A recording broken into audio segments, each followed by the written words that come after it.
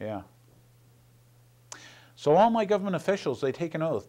They swear to uphold, defend, preserve, protect the Constitution like our military officials and our military personnel, that they will defend the Constitution from all enemies, foreign and domestic. It's interesting that we're training our law enforcement that people who have constitutions or quote the Constitution or say, no, I have a right, I have a Fourth Amendment, I have the First Amendment, I can go to whatever church I want, I have freedom of speech, the freedom to get together and speak to others, okay? The freedom to redress grievances with my government, the right to keep and bear arms. Remember that, when that day comes.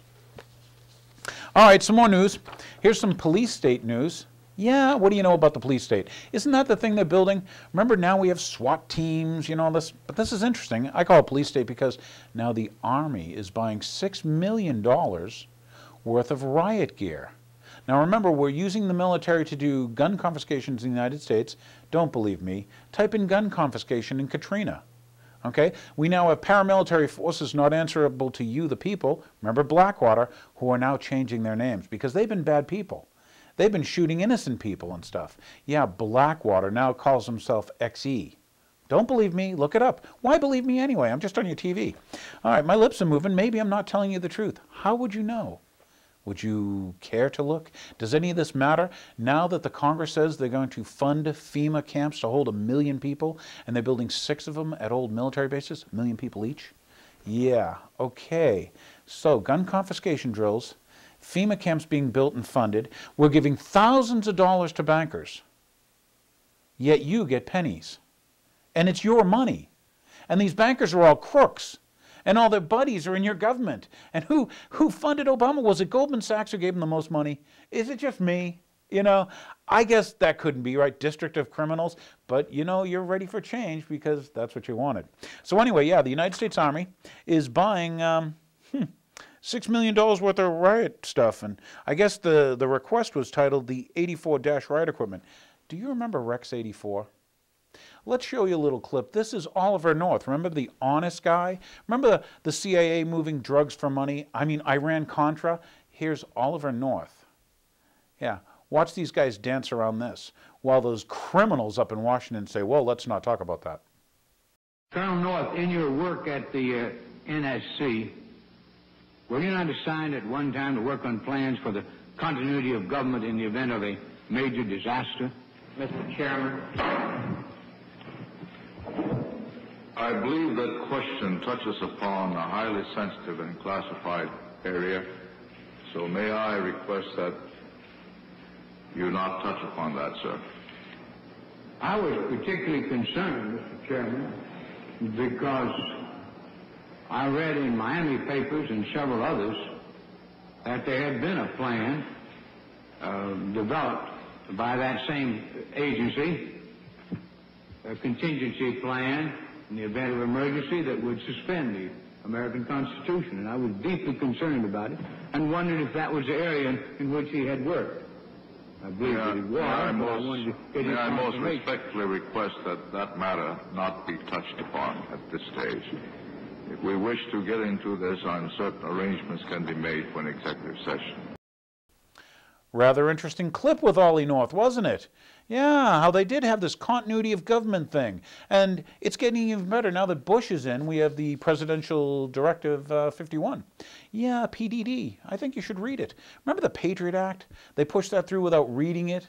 Do you remember the bailout bill? Oh, you may not remember. Well, let's listen to some people, okay? Your congressman who said that they were threatened with martial law if they didn't sign the bailout bill.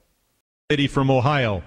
The only way they can pass this bill is by creating and sustaining a panic atmosphere. That atmosphere is not justified.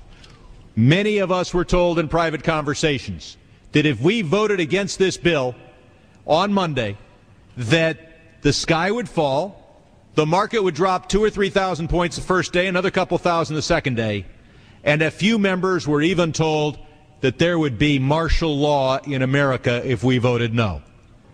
That's what I call fear-mongering. Unjustified. Proven wrong.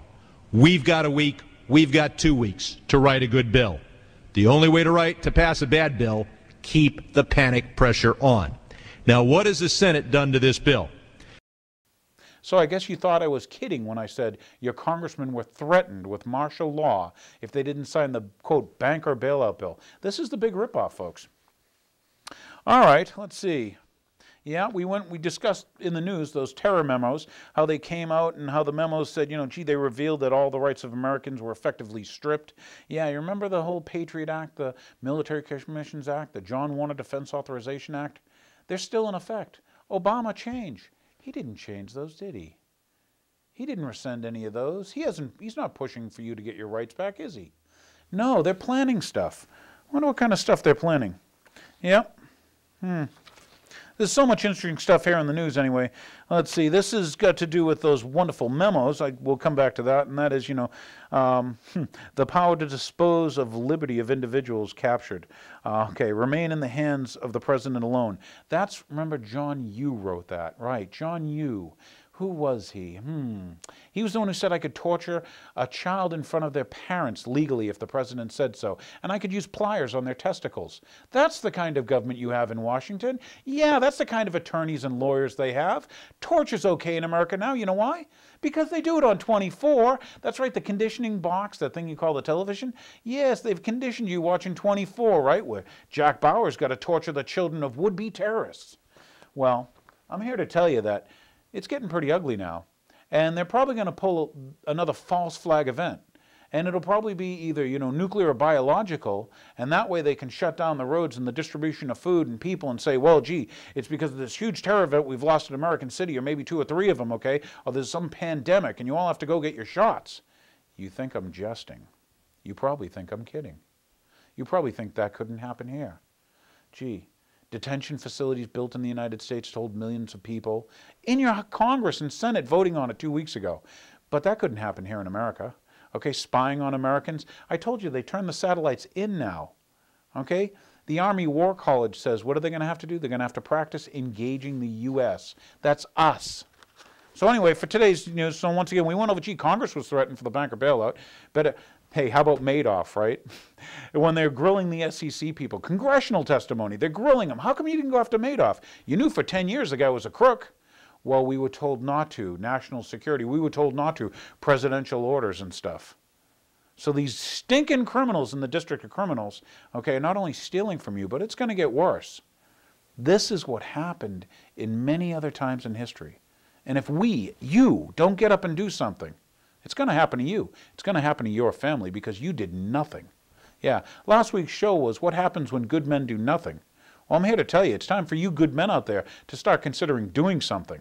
So anyway, yeah, so we get the War College, you know, engaging Americans. That's what they're writing about. Hey, what are you planning on doing? Oh, the Army's buying riot gear. What are they planning on riots? We're going to use the Army inside America. Northcom tells you that they're deploying 20,000 soldiers on our streets.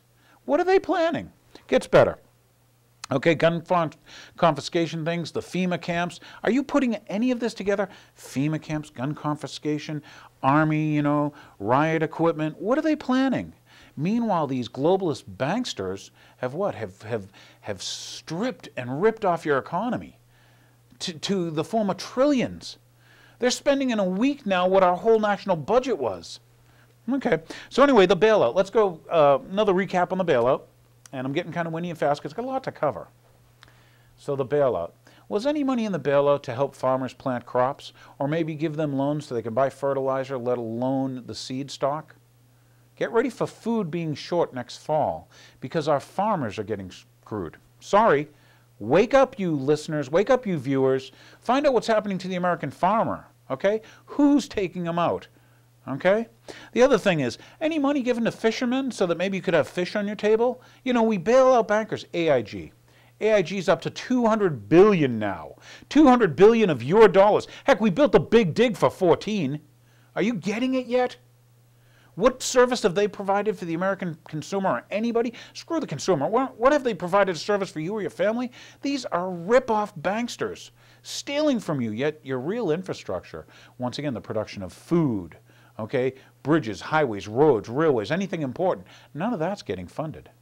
Yet Obama's bringing you change. He pushed for another stimulus bill. Stimulus, it's not stimulus, it's the opposite.